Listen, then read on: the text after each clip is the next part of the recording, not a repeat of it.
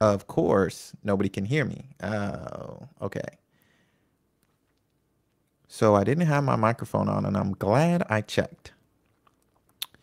I'm glad I checked. So the mic was off, so I'm gonna have to start over. I hate it when that happens. All right, so let's start over. Who was James Augustine Healy? James Augustine Healy, born April of 1830, died August of 1900, was an American Roman Catholic priest and the second bishop of Portland, Maine. He was the first black Catholic priest, though it was not widely known, and was the first black American bishop as well. We're going to start with the sign of the cross. In the name of the Father, and of the Son, and of the Holy Spirit. Amen. All right, let's do a quick bio first. James Augustine Healy was born in Georgia to a mixed race slave mother and Irish immigrant father. He identified and was accepted as white Irish American, as he was half Irish and majority European. When he was ordained in 1854, knowledge of his mixed race ancestry was largely restricted to his mentors in the church. Augustus Tolton, who I have a biography about, you should go to sdcason.com and check it out because it is a very interesting story. Augustus Tolton, who was a former slave, was publicly known to be black when ordained in 1886, and it is for that reason that he is credited as the first black Catholic priest rather than Healy. Healy was one of 9 mixed race siblings of the Catholic Healy family of Georgia, who survived to adulthood and achieved many firsts in United States history. His brother Patrick and Alexander became Catholic priests as well. James is credited with greatly expanding the Catholic Church in Maine at a time of increased Irish immigration, and he also served Abenaki people, who were a Native American tribe, and many parishioners of French Canadian descent who were traditionally Catholic. He spoke both English and French. All right, so let's get into the full biography. Let's talk about his family and education. James Healy was the eldest of 10 siblings born near Macon, Georgia in 1893 to Michael Morris Healy, an Irish immigrant planter, and his common law wife, Eliza Smith, sometimes recorded as Clark, a mixed race enslaved black American. Born in 1795, the senior Healy immigrated from County Roscommon in Ireland in 1818. He eventually acquired about 1,500 acres of land in Jones County, Georgia, across the Ocmulgee River from the market town of Macon, Georgia. He became among the more prominent and successful planters of the area and eventually owned 49 to 60 slaves for his cotton plantation, which was labor intensive. Among these was a young slave woman named Mary Eliza Smith, whom he took as his wife in 1829. Various accounts have described Mary Eliza as slave or former slave and as mulatto or black. The latter term includes people of mixed ancestry. The common law marriage of Michael and Mary Healy was not unusual among immigrants, but state law prohibited interracial marriage. Most of their 10 children, all but one of whom survived to adulthood, achieved noteworthy success as adults, helped by Healy's financial success and the educations he gained from them in the North. Beginning in 1837, like many other wealthy planters with mixed-race children, Michael Healy started sending his sons to school in the North. James, Hugh, and Patrick went to Quaker schools in Flushing, New York, and Burlington, New Jersey. Later, they each attended the newly opened College of the Holy Cross in Worcester, Massachusetts. James graduated as valedictorian of the college's first graduating class in 1849. Younger brothers Sherwood began at Holy Cross in 1844 and Michael in 1849 in its grammar school. So let's talk about his career. Following graduation, I need to make that big. There we go. Following graduation, James wished to enter the priesthood. He could not study at the Jesuit novitiate in Maryland as it was a slave state. With the help of John Bernard Fitzpatrick, James entered a Sulpician seminary, and Sulpician is a society of apostolic life named after the Church of Saint Sulpice in Paris. So they are monks who practice a certain style of prayer. And he went to Montreal to learn with the Sulpicians. In 1852, he transferred to study at St. Sulpice Seminary in Paris, working toward a doctorate and a career as a seminary professor. After a change of heart, he decided to become a pastor. And a pastor is a leader of a specific Catholic church.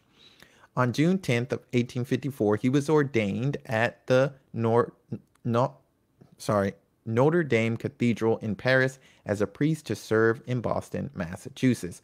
He was the first Black American to be ordained a Roman Catholic priest. At the time, he was identified as and was accepted as white Irish Catholic. During the 19th century, numerous Americans studied for the priesthood in Paris. And one of the things I wanted to talk about real quick was passing, or what was commonly referred to as passing. And that is when a Black person who is mixed is just light enough to be able to pass as another race, usually white. And in this case, James Healy passed as white because he was light enough. And this was an acceptable practice for many years, but it was frowned upon with some people in the Black community because some people are too dark. There is no way they could pass. So of course, people who were darker and were mixed have no choice. They have no option but to be seen as Black. So I don't want to diminish what James Healy did, but at the same time, we do have to recognize that he passed because that was something that he could do to get ahead. And of course, he still did great things in the world, but we do need to kind of touch upon that because this is a time in the world where racism and segregation and all these things were rampant. And one of the things I like to point out with these Black History videos is the fact that we aren't dealing with these things anymore. There are still issues. Nobody is going to deny that.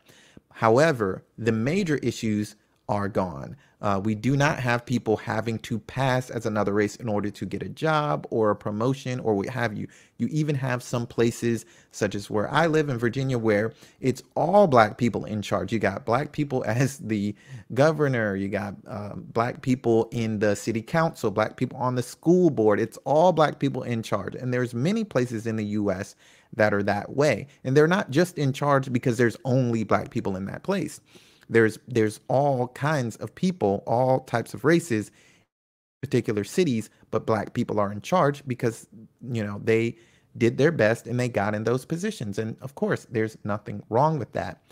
But we don't have to deal with passing anymore. That's the point I wanted to make. And I like to, if you don't go back to history, you don't know how far people have come. So how far Black people have come, it is very enlightening and encouraging to me to see that many issues that Black people had to deal with in the past are just totally gone. And I thank God. I thank God for that. And hopefully one day we can iron over some of those other issues that we still have. But thank God that people don't have to worry about passing anymore. Okay, moving on. When Healy returned to the United States, he became an assistant pastor in Boston. He served the archbishop who helped establish his standing in the church. In 1866, Healy became the pastor of St. James Church, the largest Catholic congregation in Boston. In 1874, when the Boston legislature was considering taxation of churches, Healy defended Catholic institutions as vital organizations that helped the state both socially and financially. He also condemned certain laws that were generally enforced only on Catholic institutions.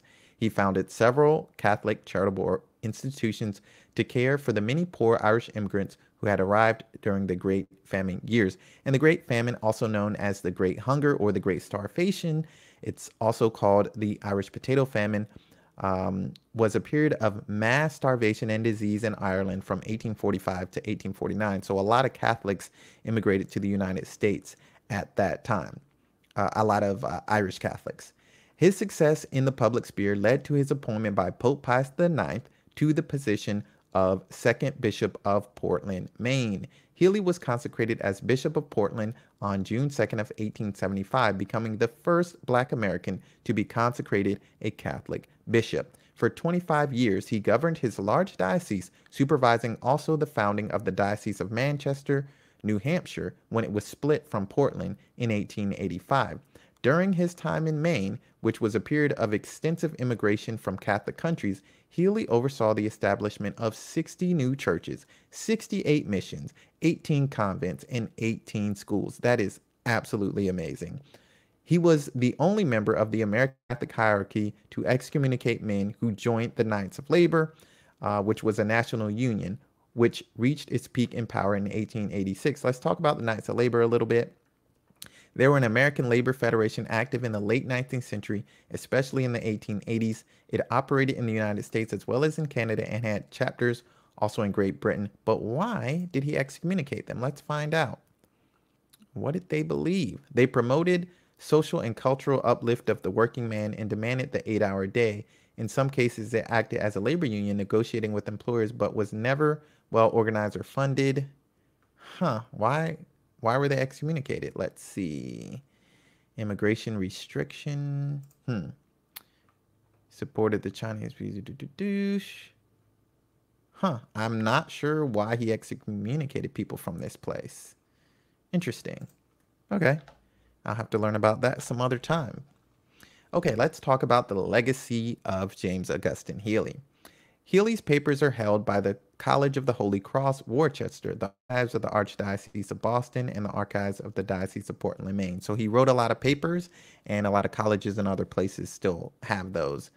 The Archdiocese of Boston Office for Black Catholics has designated the Bishop James Augustine Healy Award to honor dedicated Black parishioners.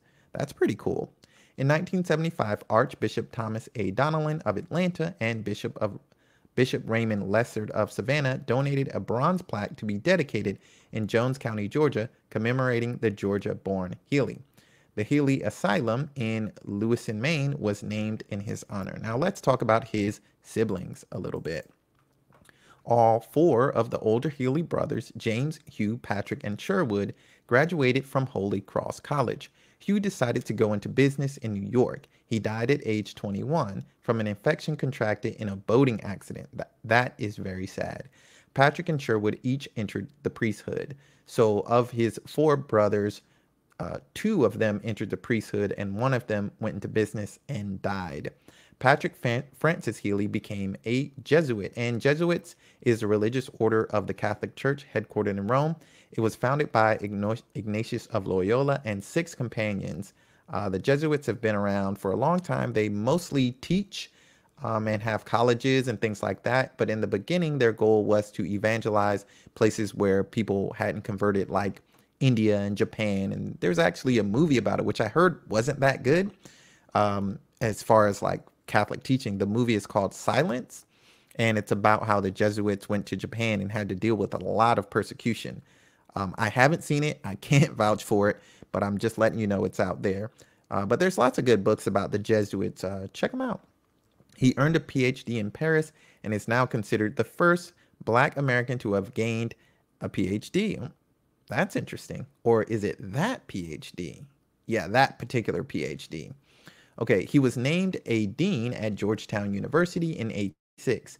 At the age of 39 in 1874, he assumed the presidency of what was then the largest Catholic college in the United States. So James' brother, Patrick, was a professor and then became the president of Georgetown University. Alexander Sherwood Healy was also ordained as a priest and earned his doctorate degree at the Sulpician Academy in Paris, the same university that James went to.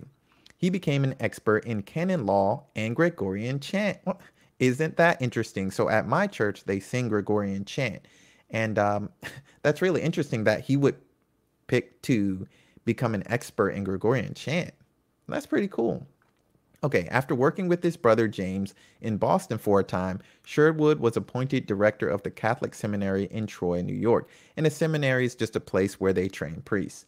And later as rector of the cathedral in Boston. And a rector is a person who's in charge of a place, in charge of like a church, but not like, they're not the pastor, but they're in charge of it. So interesting. His career was cut short by his death at age 39. So that's so sad. So 2 brothers died young.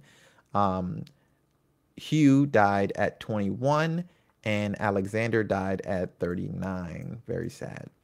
Younger brother Michael Augustine Healy preferred a more adventuresome life. He left school at the age of 16 to go to sea. In England, he signed aboard the East Indian clipper Jumna as a cabin boy in 1854. He quickly became an expert seaman, rising to an officer. In 1864, Michael Healy returned to his family in Boston. Wow, that is also very interesting. People don't just go off and become seamen anymore, seamen or sea women.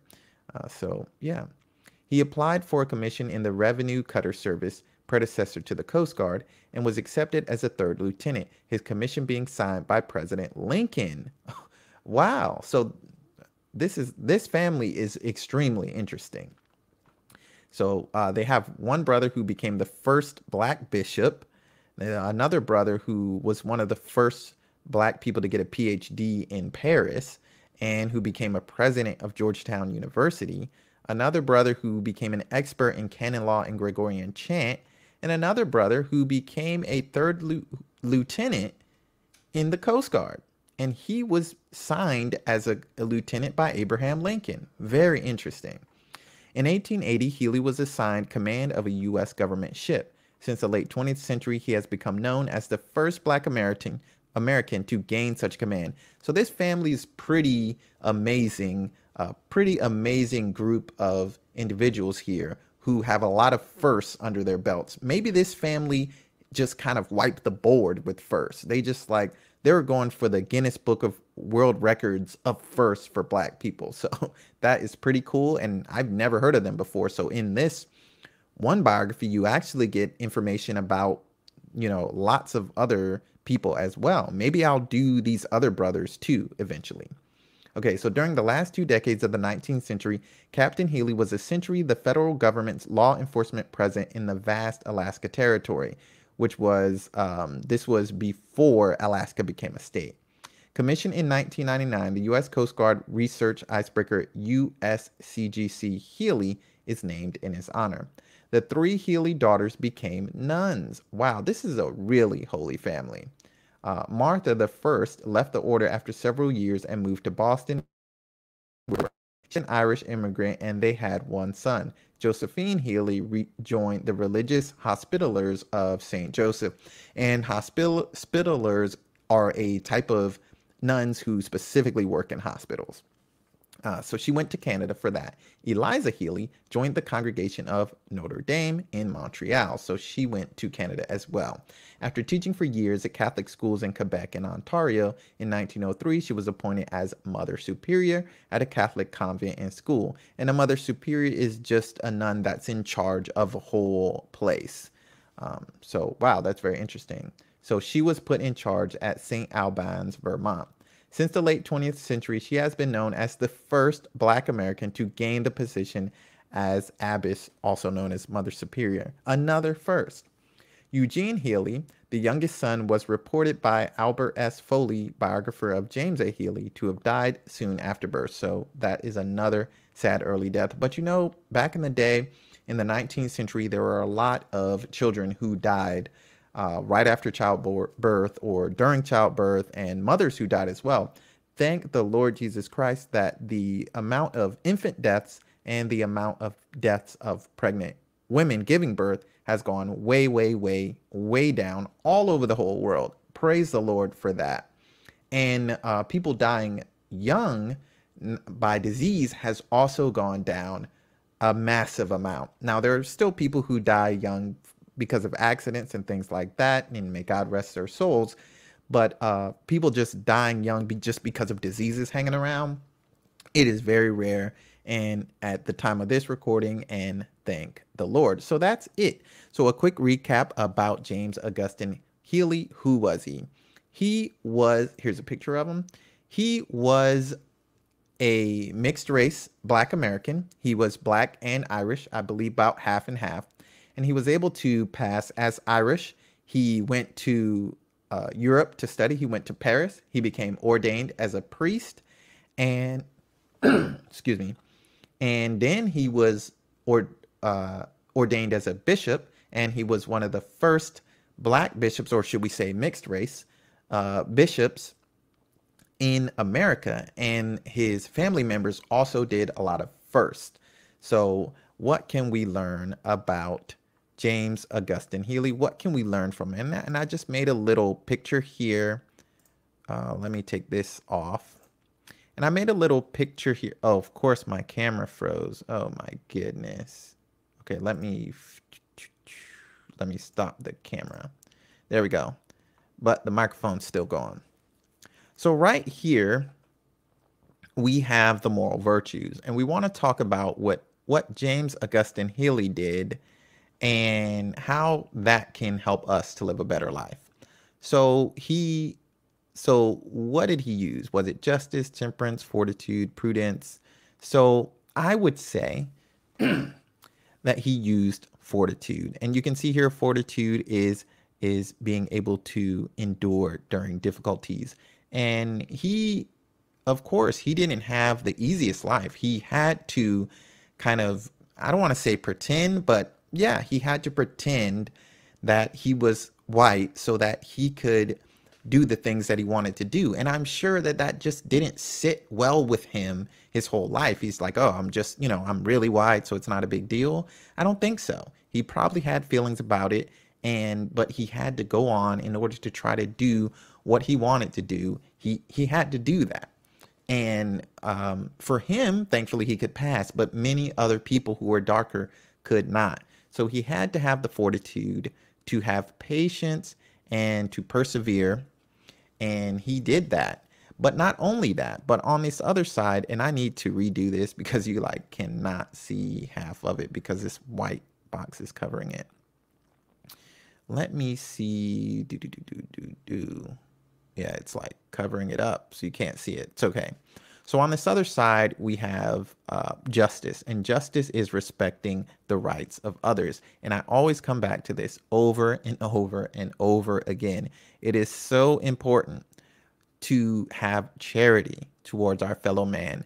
Other people are not slaves. God never meant it for people to be slaves of other people. That is just something human beings came up with, and it is a horrible thing. It's not good. So we should never do it. And it still goes on to this very day at the time of this recording. People shouldn't be slaves. It's not okay. And even if people aren't slaves, we should treat people the way we want to be treated. That is an important part of justice, and that's called charity and also sociability. James Augustine Healy was very sociable. Clearly, he was. He was able to get along with lots of different people, and he did his job well, which is why he was promoted to bishop. And he had a lot of things in his way. For example, being mixed race, but he overcame that, and he did the best he could with what he had, and he didn't make an excuse, oh, well, I'm mixed, so I can't do this or that. He did everything that he could to the best of his ability. So that is fortitude, which is we should do our best even when things are hard, and we should have justice. We should respect the rights of other people, and we should be very sociable. We should be very friendly, and we should be able to get along with other people as well. And that is, so let me put this back up and take this down. So that is James Augustine Healy, and that is our biography for today. So we are going to go out. Of course, like, share, subscribe. I always forget to say that in the beginning. So like, share, and subscribe. And if you want these videos sent to your inbox, go ahead and click the link in the description, which has a link. Or if you're on my website, right down there, there is a subscription box. Put your email in, and you will get email sent to you every Monday, Wednesday, and Friday of all the updates, biographies, prayers, history shows, all that good stuff. So please, please, please subscribe by email. That is the best way you can support me, and like and share as well. And that's it. We're going to do a sign of the cross to close it out. In the name of the Father, and of the Son, and of the Holy Spirit. Amen. Thank you so much. God bless. And until next time, stay holy, my friends.